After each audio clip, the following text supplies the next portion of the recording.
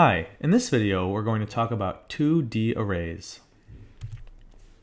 So what if we wanted to make an array where the type of the element was an array?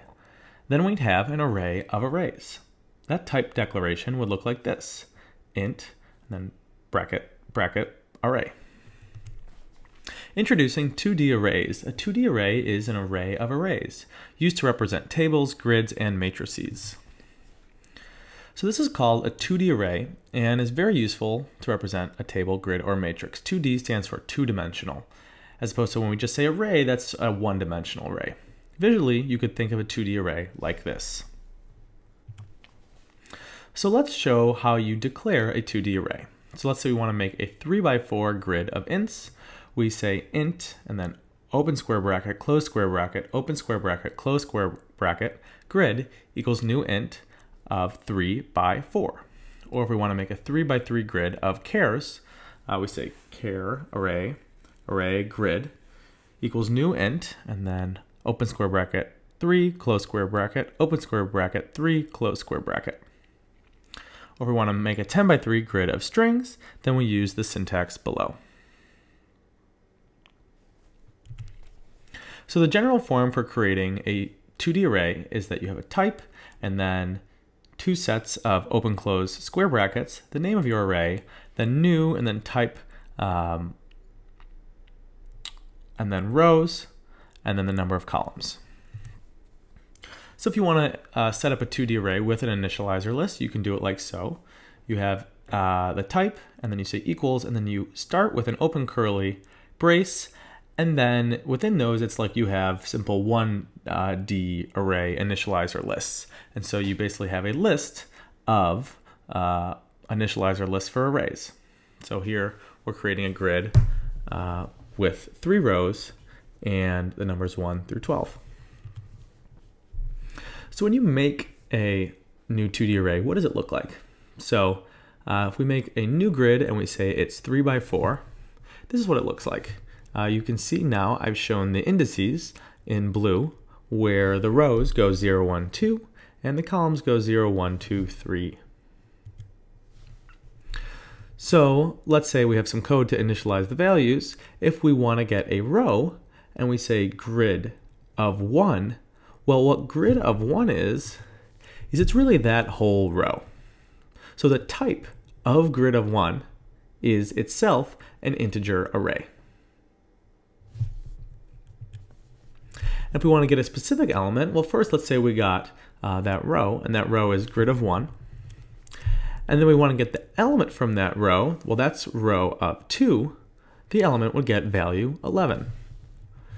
But we can do that all in one step and say grid 1, 2. So more generally, to get an element from a grid, we write int elem equals grid of row and then column. If you'd like to set an element, we use a similar format, but generalize for a two-dimensional array, we say grid of row column equals element.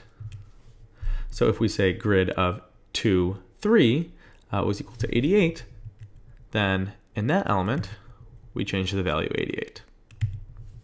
So let's go explore using grids, using 2D arrays in our editor. Okay, so first what we're going to do is we're going to create a 3x3 grid which simulates a tic-tac-toe board. So we'll say char bracket bracket board equals new char, and it goes 3, 3. So then we'll say for int I equals 0, I is less than 3, I plus plus, and then for int j equals 0, j is less than 3, j plus plus, board of I, j equals dash. So this will just set the grid to be empty. So this is a really common pattern, sort of a double for loop or a nested for loop where we're going through both the rows and the columns. Now let's set some values. So we'll say board of 0, 0 is equal to the character x, and board of 1, 0 is equal to the character o. So now let's go and print out our board. So we'll say for int I equals 0, I is less than 3, I plus plus. then for int j equals 0, j is less than 3, j++. Then we'll say system.out.print, not print line, board of I, j. That's because we don't want a new line. And then since we're done with that row, at the end of that loop, then we'll just have a print line. So if we run this, you can see that we print out a simple grid. Okay, so in this program, let's demonstrate how you can set up a 2D array with an initializer list. So we'll say we're going to make a grid, and that grid will have the numbers 1 through 4 in the first row, and then 5, 6, 7, 8, and then 9, 10, 11, 12.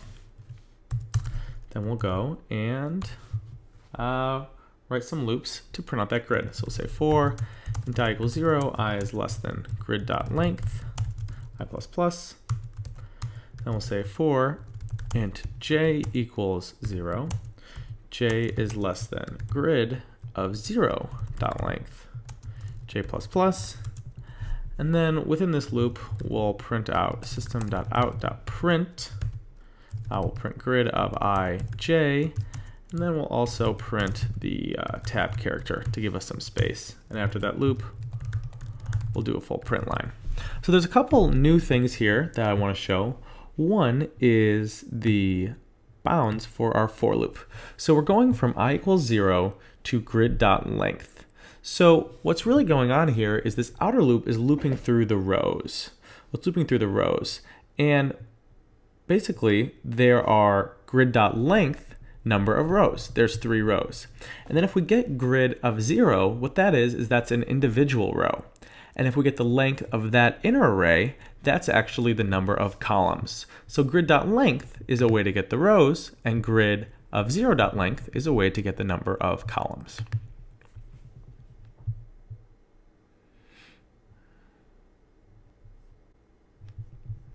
Oops, we have a small typo. Great, so there you go.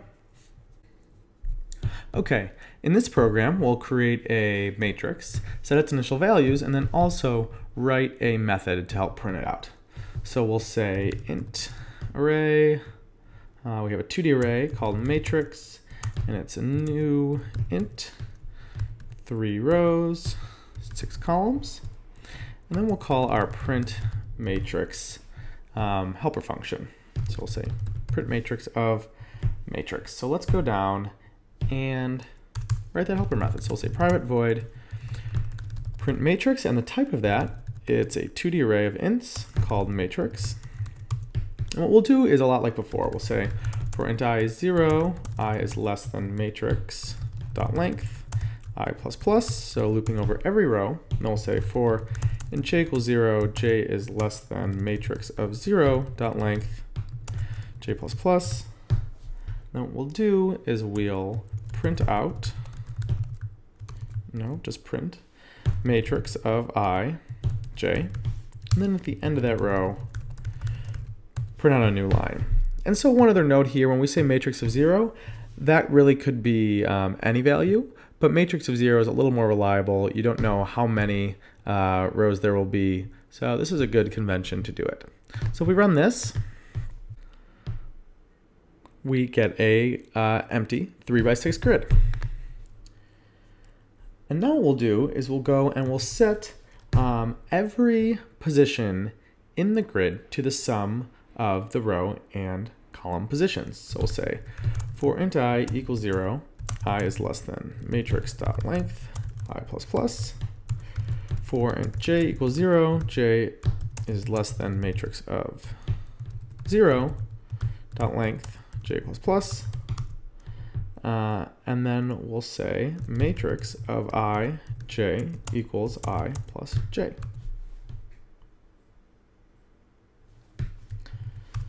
Then we'll give a new empty line, and then we'll print out the matrix again. So now you can see that every position in the matrix is getting the sum of the row and column index. So there you go. That's an example of basically using 2D arrays, creating 2D arrays, getting and setting values of 2D arrays, as well as using 2D arrays as parameters.